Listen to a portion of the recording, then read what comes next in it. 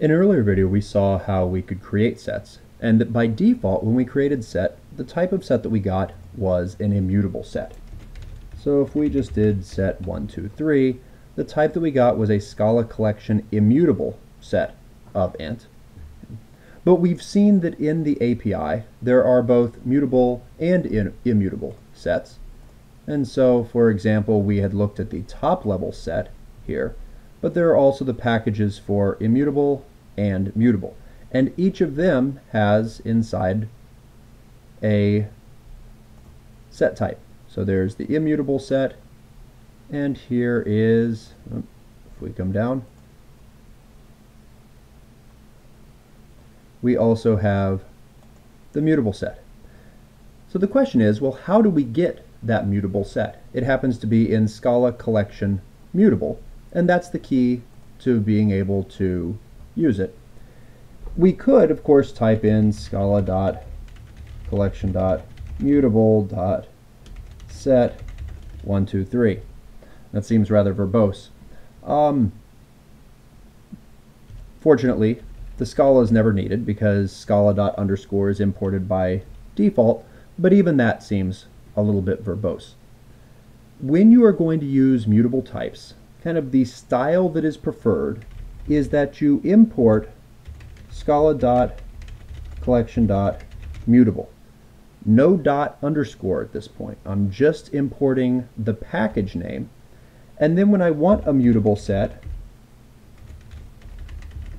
I make it like this. And the reason for that is if I had put ._ here, well, then all sets would wind up being mutable. And you generally don't want that. And part of our goal, of course, is to use immutable data whenever we can. So this, and also by default, someone reading your code is expecting set to be an immutable set. And so it can be very confusing if you do an import and you make it so that all of your sets are mutable. If the person doesn't notice that import, it will mislead them as far as what they think is going on inside of your code. So the recommendation is that you import the mutable package, and then every time you want to use a mutable set, you say mutable.set. It's very clear in your code that you're intentionally using the mutable version. So let's go ahead and let's give a name to this so I don't have to keep saying res. We'll call it imset, and it's going to be the mutable set of 1, 2, 3. And that really should have said set instead of, there we go, okay. That way I don't have to keep mistyping it through the rest of the video. So, I can actually do the same types of things that I did with our immutable set here, but those operations do not mutate. And that makes sense because both the mutable and immutable set are subtypes of the Scala collection set. And the operations on that should all do the same thing. So because plus creates a new set with that element added in the immutable version, plus really needs to do the same thing on the mutable version. However, the mutable version has methods that do assignment defined inside of it as well. So for example, if I do a plus equals for, you see that I get back the imset, and it has been mutated. Okay, so the set that we had has now been altered, and the 4 has been added to it. In this case, it happened to be added to the end, but mutable sets, I don't know if I will get lucky and adding a -10 will also, okay, right now they're just adding at the end, but set order, the order for sets, whether they're mutable or immutable, doesn't matter, and is subject to change. It's possible the next edition of Scala would use a slightly different algorithm, and the order would be different. So you definitely can't assume ordering on these things. In addition to plus equals, I could take the imset and I could subtract out the 3, and now that has been removed. You might notice that each of these seems to return a value. Okay, and that is so that you can chain these things together. So I can take imset plus equals 5 plus equals 9 plus equals 25, and they all get added into there.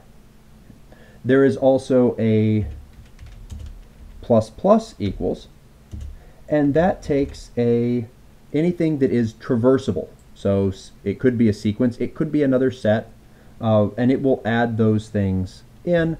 So for example, I could have 11, 12, 13, and it will add all of the contents of that traversable into it. That traversable happens to be a list sequence.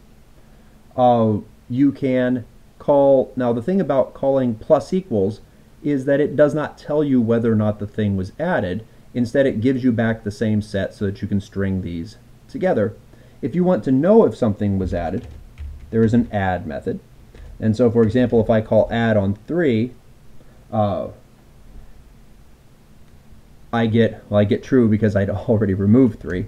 Let's try adding it again. Now I get false. Okay, so if I add something that was already there, it returns false. If I add something that is not there, I don't think we have 29 yet, I get true. Okay, we can look at imset to see that I have quite a few values in there. Because it's mutable, there is a method that will clear it out, and really should be called with parentheses, though it will work either way. Now my mutable set has nothing inside of it. How about we come back up here and we add a few elements in there. You can also call remove, so just like there's an add that mirrors the plus equals, except it tells you whether or not it was there. There is a remove, and so if I try to remove 6, it will return false to me. If I try to remove 11, it'll return true, and of course the element is removed, just like with add, it would have been added. There is another method called retain, and it is kind of similar to a filter. So remember that filter, so here let's do imset plus plus equals 1 to 10. Okay, so I just added in a range here, and all the elements from that range went in there, plus we already had 12 and 13, so they're still there as well. We don't have 11. The retain method is very similar to a filter, except filter can't mutate it. And if I call imset, and let's just say dot filter, and I'm going to keep only the things that are even. If I call filter, I get back a new set, but my original set is still the same, because the semantics of filter have to be the same whether the collection is mutable or immutable. Sometimes though you do want to mutate this, and so there is also a retain method that's very much like the filter, except it doesn't give you back anything, and the reason is because it actually mutates the set. Okay, so it changed our imset so that it took out all of the odd elements. So, and of course you can, let's say 6.